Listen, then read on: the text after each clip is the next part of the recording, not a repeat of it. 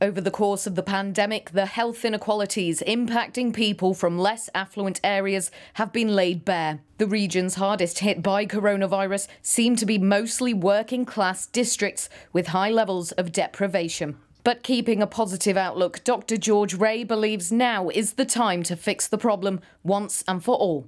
What health inequalities mean are the social economic determinants which lead to ill health.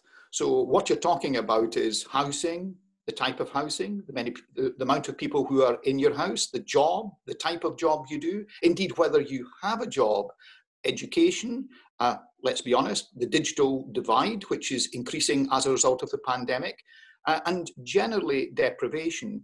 And when you add all those determinants together, what can happen? That can lead to ill health. What the virus has shown is when the virus comes into the population, you're less able to withstand the actual virus. And that was shown in the first wave. In the Northeast, we had the highest infection rate as far as the COVID-19 is concerned, and very tragically at the time, the highest death rate. I think now the government is starting to realize this, but it's been known for a long time.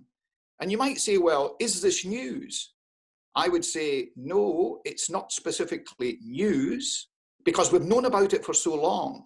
But what is news is that it has taken a new virus, a pandemic, to actually lay bare something which must be resolved. I think politicians of all parties now will realize that as we move forward, as we come out of the pandemic, this is something which can and must and will be resolved.